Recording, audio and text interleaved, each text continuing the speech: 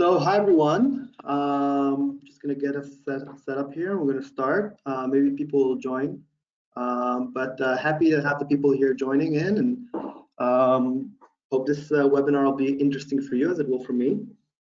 This is the first time I'm using this platform, so I hope it goes without any major glitches, and I'm sure it'll be fine. So welcome to the Communities for Change, the Jewish Approach webinar.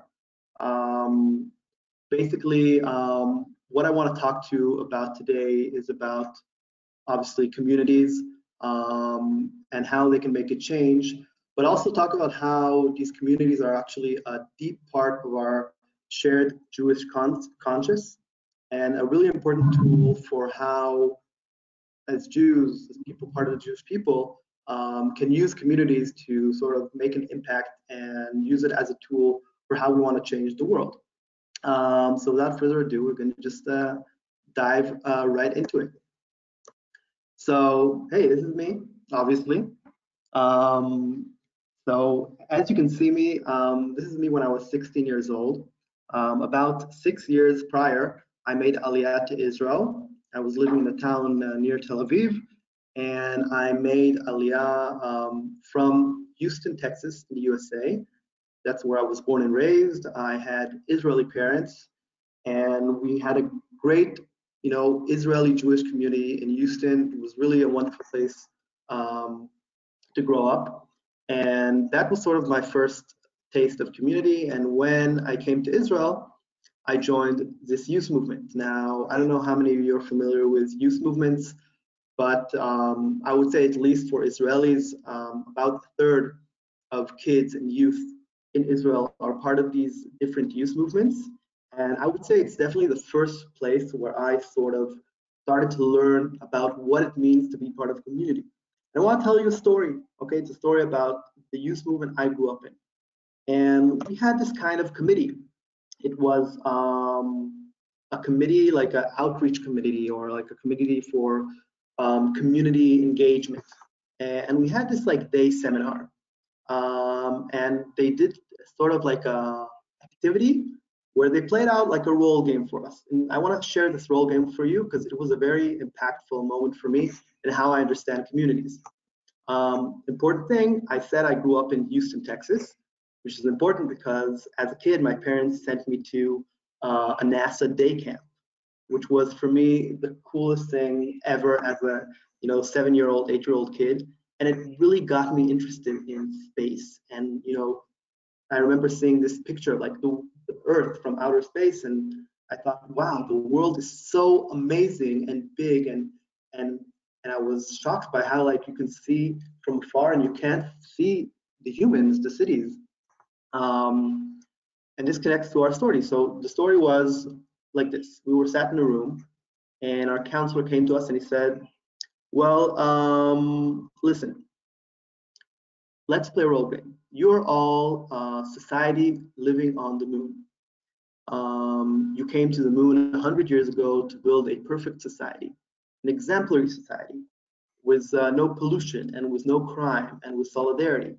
And you're building a really amazing society here on the moon. And one day you get a message from Earth that there was a huge war on Earth, and there's a lot of poverty and violence and problems on planet Earth.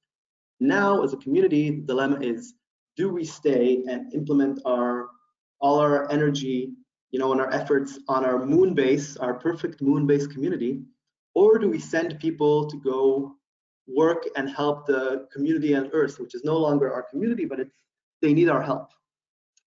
And basically, I was really compelled by this dilemma, but also felt disturbed and annoyed. Like, how is it always building our community within, in contrast with building our community on the outside? I did understand as a kid why these two things contradict each other. And so that sort of, really got me thinking, this whole idea of what are the role of communities in the vast human sort of sense. And as I said, I really like NASA. That was something that I really was into. And I even dreamed to be an astronaut. Obviously, that didn't work out.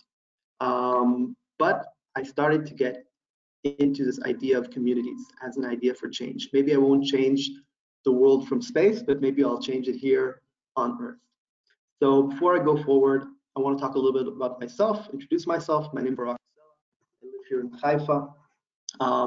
I've been working with building communities and informal education for my whole life. And I've been finding communities to be a strong method for change. Ever since I was a kid, I was fascinated by the idea, how can people change the world? And for me, I found my answer through communities. I worked in several youth movements and educational organizations and a lot of activist campaigns. I was living in the US for the past 2.5 years as an Israeli emissary for the Jewish Agency. And now I'm working in Haifa and I run a local, an urban community renewal project together with the city and a few government organizations. And I also work with communities in the diaspora. I'll talk about that later. So I want to dive in again. How do communities change the world? That's what I'm trying to talk about. How do communities change the world? How can they not only serve our specific needs, but how can they actually create change? And actually, the idea of community is rooted deep in Judaism. This idea of people coming together, but not only coming together, you know, in the sort of, I would say, even like very superficial way of a group of people living in the same, you know, area of the world, but I'm actually talking about a group of people who have maybe a certain idea together. And this is extremely Jewish, okay? So, for example, the minyan, okay? A quorum of 10 Jewish adults. The basic idea in Judaism is that we have to have a community, a quorum of people to create, to do our basic religious, you know, services, our obligations. And that's a really interesting idea that's rooted deep in Judaism. Another example I want to bring, this is, by the way, a minyan taken, picture taken yesterday in Williamsburg. And even in times of crisis and Corona, people find their way to come together as a community. Another idea I want to bring in from Judaism about community is the term hakel. So hakel is a really interesting term. It refers to the biblical commandment. Basically, every 7 years, when the temple was in Jerusalem in ancient times, every 7 years on Sukkot,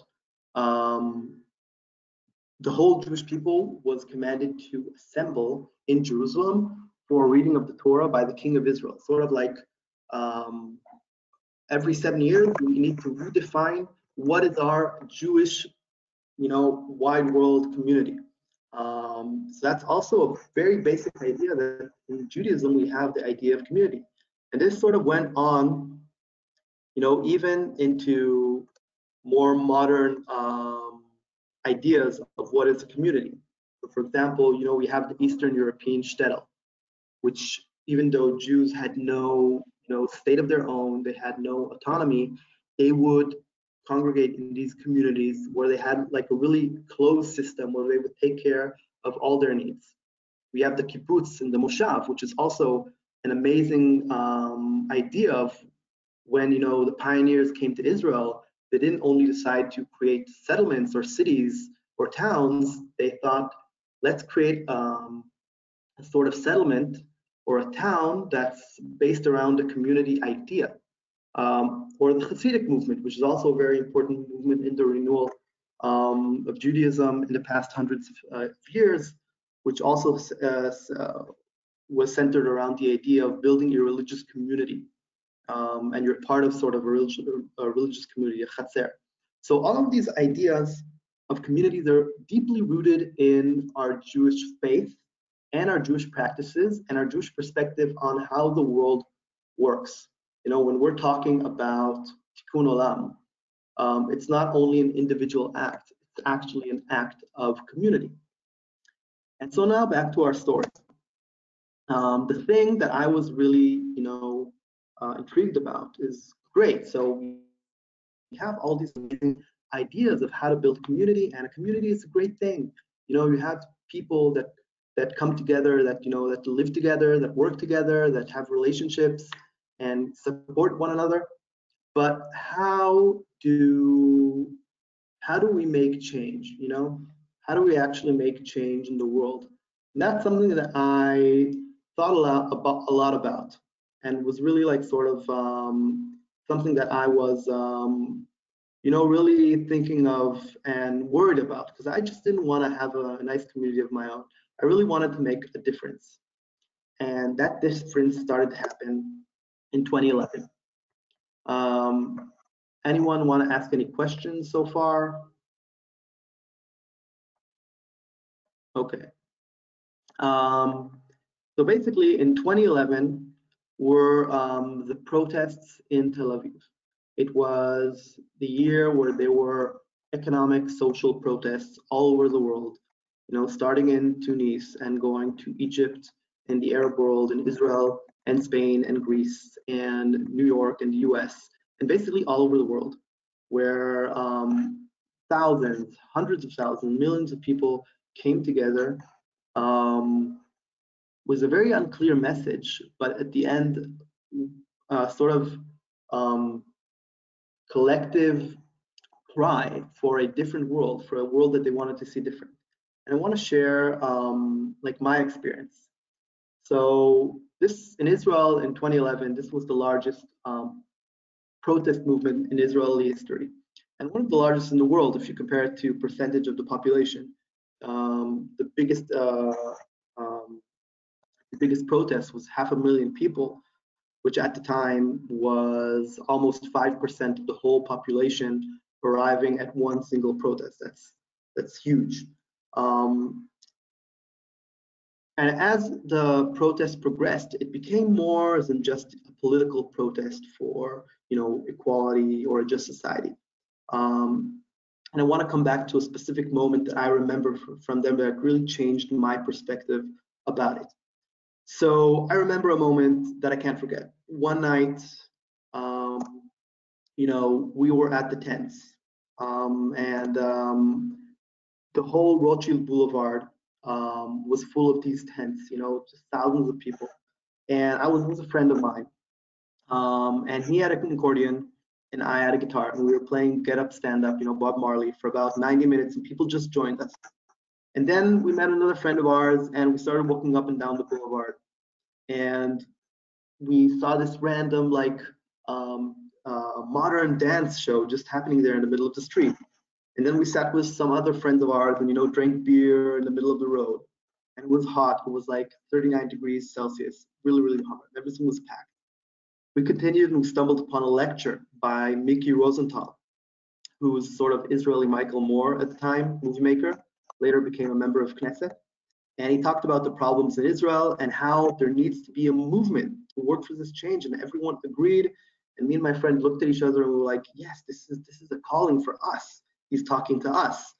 And then we walked and we met protesters walking to Levinsky Park, protesting against, immigration policies.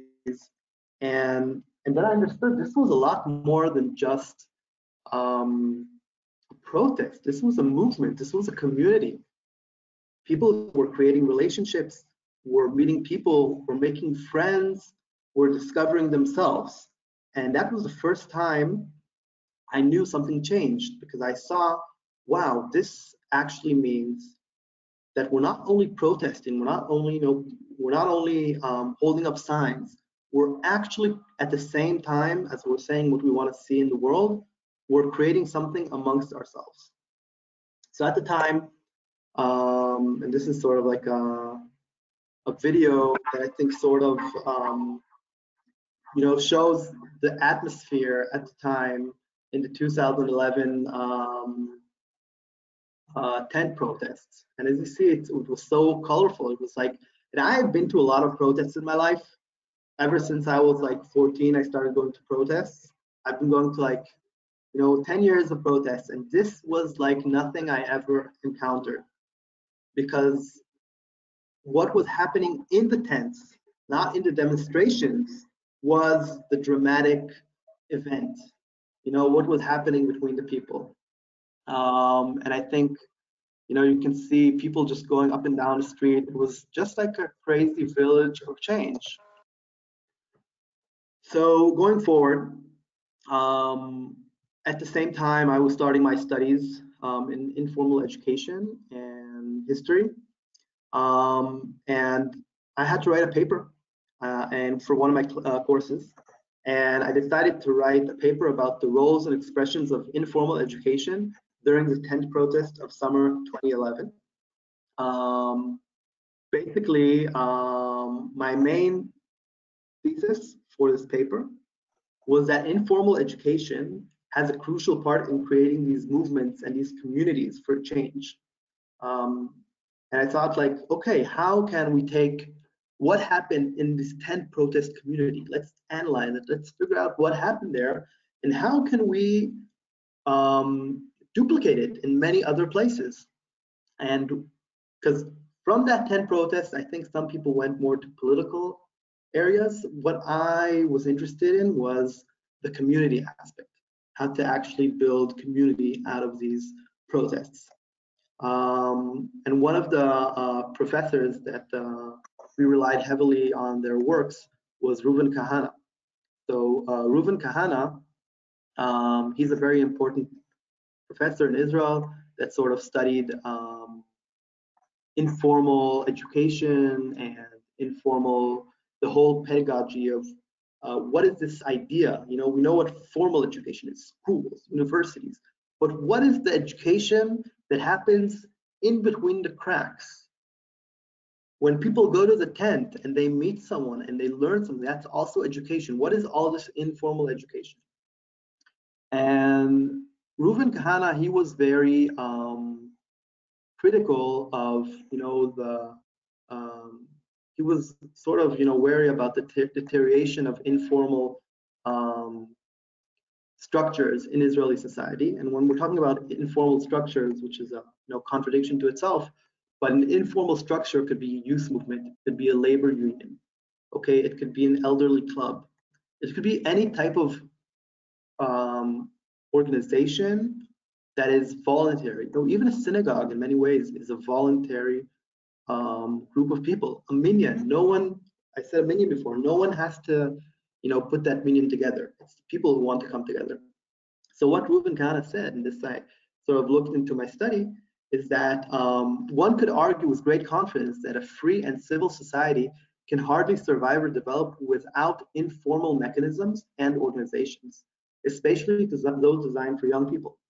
So basically he said, if we want to create a free and civil society, we can't do it without these informal mechanisms.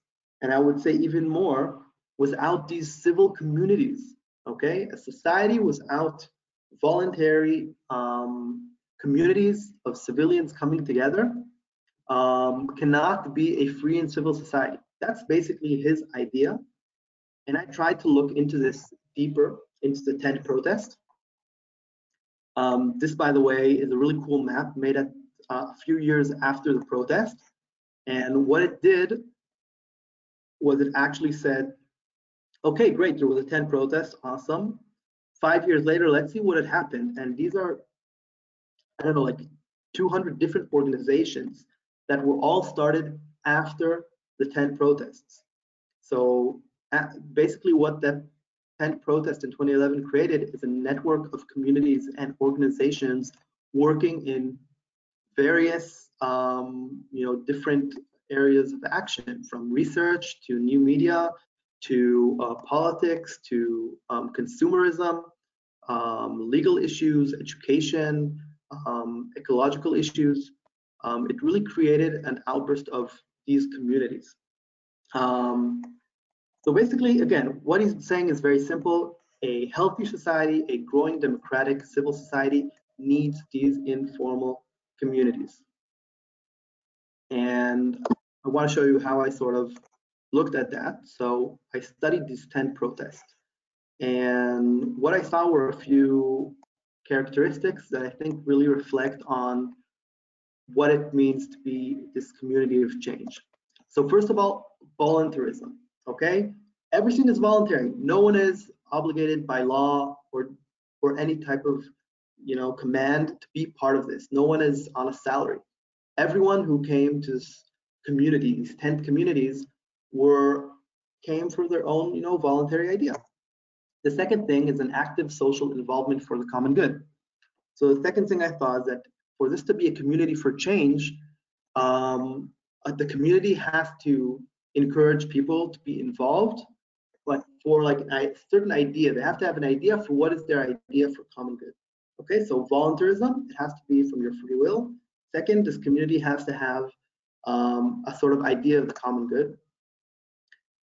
Another idea is that participants are active in shaping their own process and self-supervision, which actually means that we decide together. There isn't a leader that decides for us, but every person who is part of the community is actually the person who is shaping its own process. And the fourth idea is the multi-dimensional activity, which means to build a community for change, it has to really deal with a various amount of these activities. It can't just be fixated on one idea, one realm of action. It has to be, take our whole diverse lives into account. So this is what I understand that is crucial for a community for social change. Basically, you need to bring the change into the community. Okay, if you want to change the world, you have to create a community that actually changes itself. You can't change the world without changing the way you live. You can't change the world without changing the community you live in. And that's the idea of tikkun olam b'mamlechet shaddai. Okay, to doing tikkun olam, it's not only a spiritual idea, it's repairing the world on the earth. Okay, in this moment, in this time, in this reality, and in your life and in your where you live. And so basically, I continued to research this idea of how to build a community for change. There's very interesting research by Iftach Goldman. I won't go into it and very deep, but it's online. I suggest you to go look for it. And Iftach Goldman, he published in 2004 in the magazine Chevra. Basically, he tried to say, what are the 10 basic steps for building a utopian, a community that also changes the people who are part of it and also changes the world around. And basically he said there are two main things that sort of are threats for community for change. One is that in fact we are in mass society. We're bombarded by entertainment and mass entertainment and things that sort of make us feel small and alone. And the second thing is the market economy. We're in an economic, very competitive economy, and it's hard to come together and work in communities. And he said, so these are these two major threats, the rat race, the entertainment, the culture that's around us. How do we deal with this? How do we, when the economy, says everything is for profit, how do we put ourselves into creating a community? And when society is so mass and we feel like, such small people, how do we get empowered? And basically what he says is that a community is where individuals meet to act and create together. Okay? Community, again, is where individuals meet to act and create together. So as long as the community relations increase, okay, as long as we have more communities that are connected within one another, and we create a network of communities like we saw before, like after the protest, we can lessen the effect of mass society on us as individuals, and we can build ourselves a place. Again, this is very connected to the basic Jewish idea. Why did the Jews create a shtetl? Okay, why did they just be Jewish in their houses, in the towns? Why did they have a need to create this community, this shtetl? Because the community sort of works as a protective dome in sort of some ways. It helps the member of the community have their place that looks like they want to live, but at the same time, they can look outwards. and see how they want to change. Now, Iftach Goldman, he gave us some really important tools to understand how to look at our community and learn about it. And basically, he talked about three different aspects of community that if you want to see sort of like analyze your community and set up your community for success, he talked about three different um, um, aspects. So one is interlacement. So how, to what degree is the community, part of the participant's life? Is it something that, like a synagogue, for example, is it something that people go to, once every few weeks? It's a very small part of their life, or is it something that's very, center of their life? Do they go to the synagogue every day? Do they organize events? Okay. The other thing is the purpose. So what is the purpose of the community? Is the community only looking to work for the benefit of the members of the community, or is the community looking to impact the world around it? Okay, what is the purpose? And the third thing is cooperation. What level of cooperation exists between the community?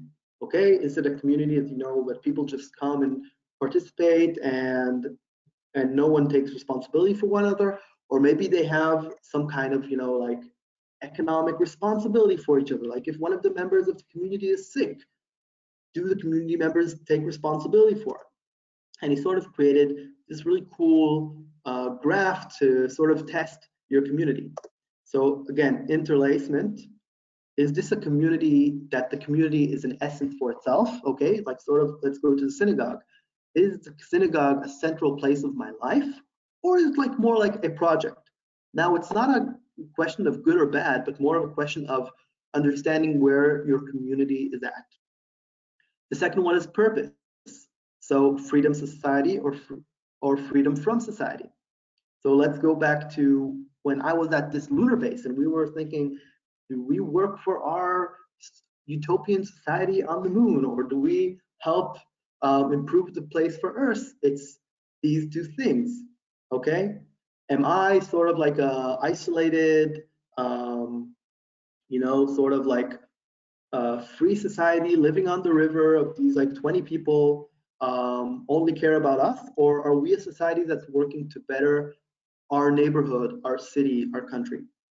And the third one is cooperation. So deep and instrumental. So again, I would say instrumental is that we cooperate for like an instrumental purpose. So maybe we cooperate because we're doing a certain project. And deep is if we're actually in some kind of deep connection with one another. So if we go to the minyan, are we cooperating just so we can do a service? Or is this minyan, this congregation, really a collection of people that have deep relationships with one another? And so basically, when you're trying to build a community for change, you can also always go back to these three characteristics and check your community, check where you're going, check what you want to build, understand sort of what kind of change you want to create. And it's not all has to be the same, but you have to use these characteristics to sort of check yourself. And basically, Iftach talks about three threats for the community. When he talks about, so what are the things that can sort of damage our attempt to create a strong Jewish community that creates change in the world? And so he talks about these three threats. So one is imitation. And when he talks about imitation, basically what he's saying is that if we only recreate the bad codes around us, the bad sort of codes of society, then we won't really be able to change what's around us. Okay? If, for example, we want to change, the ecological system or the way people treat their environment, we have to make sure that we don't just imitate the way people treat the environment in our community, but we actually create an alternative. We actually do something different. Okay? We can't expect to change the community around us if we actually just imitate the bad codes that we actually want to change. The second thread that he talks about is particularity. And when he talks about particularity, he says that every group has their own interests. Every community might sort of feel, hey, it's us against the world. And basically, his um, warning is that if the community is basically saying, well, we're only going to make things better for ourselves, but not for the people around us, then basically we're not doing anything different. We're basically just taking care of our own group at the expense of others. It may look better, but it's not very different from what's going around. If at the end we're just, benefiting our small community, but we're not really thinking of how what we're doing can help others and maybe be a relative structure for other people, we're not going to change what's happening around. We'll maybe feel a little better with ourselves. And the third thread he talks about is escapism. So if we build a community that's basically, not looking at what's happening around in the world, okay? So let's talk about like a Jewish community. If our Jewish community is basically just a group of people who are really, unaware of current events, unaware of the issues, staying away from anything happening, not listening to the news, not involved, not engaged, then what's the value of this community? Okay? How is this community going to create any change on the world if we're just escaping from the world?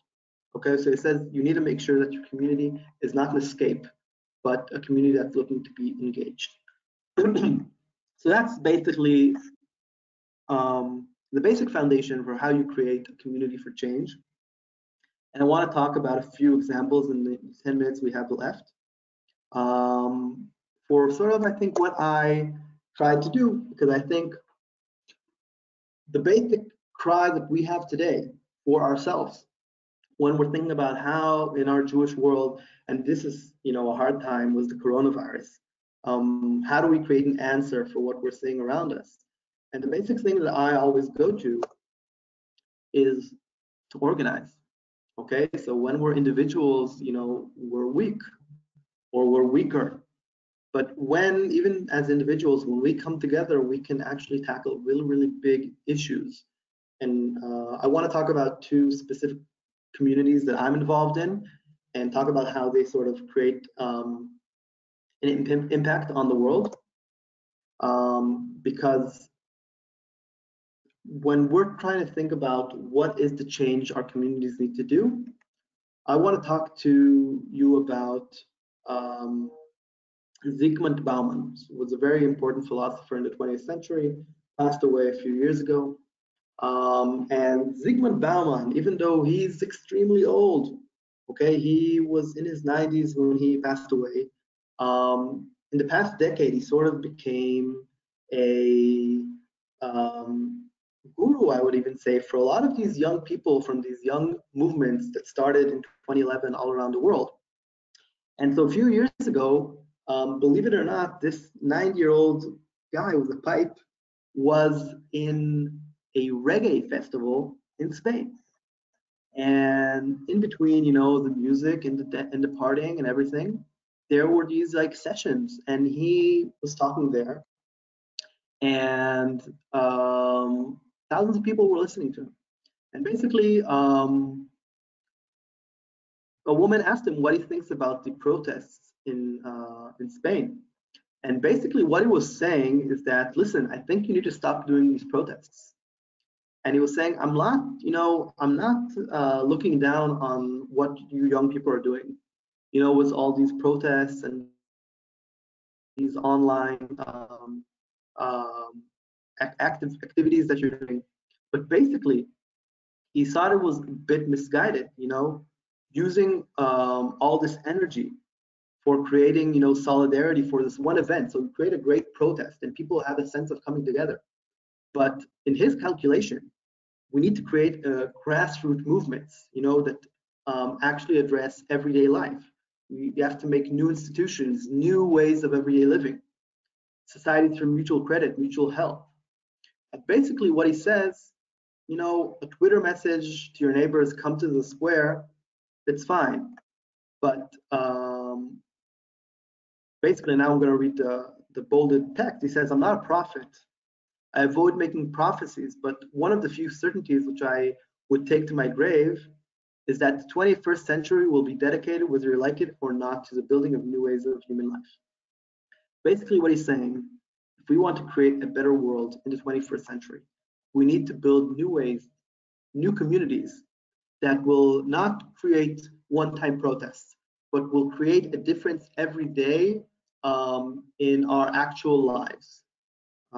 And I want to talk about two communities that I'm part of. They're not necessarily the best communities, but they're my community and the place I sort of found a way to be part of. So one is the urban kibbutz, which I'm part of an urban kibbutz here in Haifa. We're about 130 people here in this neighborhood who live in apartments all over the neighborhood here in Hadar neighborhood. And basically, we also have sort of shared lifestyle. We meet, we learn together, we do different social activities in the neighborhood. And all the people of the kibbutz are very involved. So some are teachers, some are community organizers, some are social workers, some are working, with welfare institutions. Everyone's trying to be involved in some kind of active work that's creating a change while we're creating a community for ourselves. So it's very, similar to the classic kibbutz, but instead we're doing it here in the city and trying to live together. The second community I want to talk to you about is Hakel, which out is talking too much about it, but Hakel is an international network of Jewish intentional communities.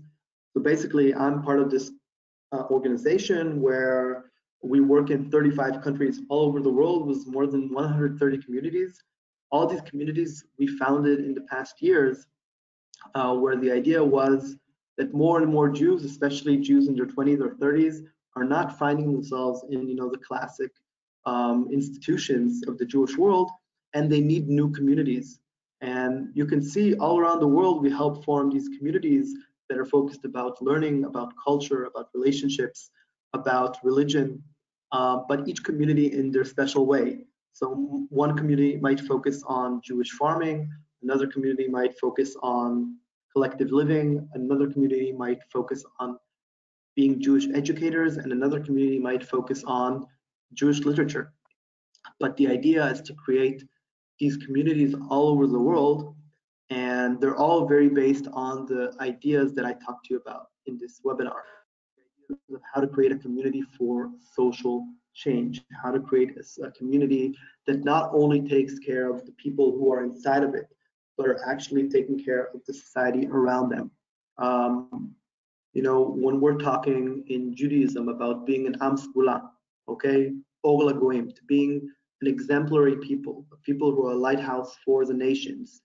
When we build our communities, in my opinion, these can't be communities that are only taking care of themselves. They have to be communities that are looking out for the whole society. I'd like to give an example, from things that are happening now. I'll go back to my urban kibbutz.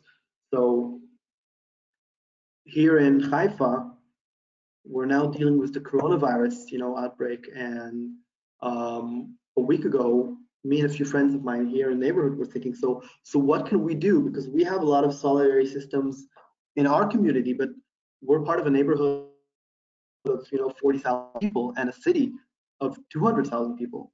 And so basically we've created a network of volunteers that's run by members from my community and other communities. And we have around 150 volunteers that we organized in a WhatsApp group that are just ready to just like be called upon for whatever is needed. So if it's an elderly person who's stuck at home and can't buy their groceries, or a Holocaust survivor that needs someone to go buy their medicine, or maybe a family that's stuck with no food at home and people meet together and cook and bring it over there, all while keeping the Ministry of Health regulations and gloves and masks and sanitation and everything. But still, we're trying to do a community effort, not to take care of only of our community, but try and take care of our neighborhood, of our city. And that's how I think especially in these times where we're tested as a society, as a humanity. We can't rely only on our governments. And I'm not saying we don't need to rely on our governments, the opposite. We need to rely on our governments and our formal institutions to take care of our health, of our security, of our economy. But who's going to take care of the people who are suffering, from anxiety and loneliness now? Who's going to take care of the elderly woman who needs someone to buy her medicine? Who's going to make sure that as a community we don't fall apart? So we need to, this is the example of the coronavirus. We need to really count on our institutions to take care of us and of our states to take care of us. But at the same time, we need to know that if we actually want to make a change in the world, we have to build these civil communities, these civil societies. That's, I think, our only real way to create a true sense of change. And I want to finish with two quotes. One is by Martin Buber, a very important Jewish philosopher and educator. And basically, what Martin Buber is saying is that the realization of a real group and true community is depending on the individuals in their individuality, their reasonable essence. Only these will assure that the society develop and renews itself. So basically, he says that the only way to develop a healthy society around us is if we create communities that are built of individuals that are looking to bring themselves into this community. Basically, people need to look at themselves and connect with people who want to, really actualize themselves in these communities. So, as you can understand, he's very critical of, maybe things that we know from the past century of, groups that came together but didn't see the individual as its center. But he's saying, no, we need to build communities that are not, faceless collectives, but communities that are built around the special essence of each individual. And just, for conclusion, I really, enjoy this quote, the late Shimon Peres, who basically says, we need to use our imagination more than our memory. And as Jewish people, we count heavily on our memory. We are the memory people. We remember stories of thousands of years and continue to tell them, and that's our strength. But what Shimon Peres is also saying that when we want to imagine a better world and we want to imagine a better life, sometimes we need to forget our memory a bit and use our imagination. And yeah, so thank you for being part of this webinar. To conclude, and basically what I was trying to say is that community is an essential part of our Jewish tradition. There is no Jewish life or Jewish people without communities that are built into the Jewish life. And these communities, they can not only be a place for ourselves to live in, but they can actually also be a place and a tool to create a change in the wider world through using a community that's not only acting on society, but actually living in a different way without isolating itself, without taking care only of themselves, without escaping reality, and without only treating the community as a project. But if we actually immerse ourselves into these efforts, we can actually build a society that's built on solidarity, on equal opportunities, and making sure that no one is left behind. And there's a community out there for everyone.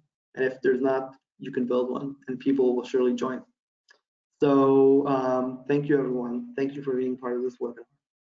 And keep safe, wash hands, stay at home as much as you can, and have a great week.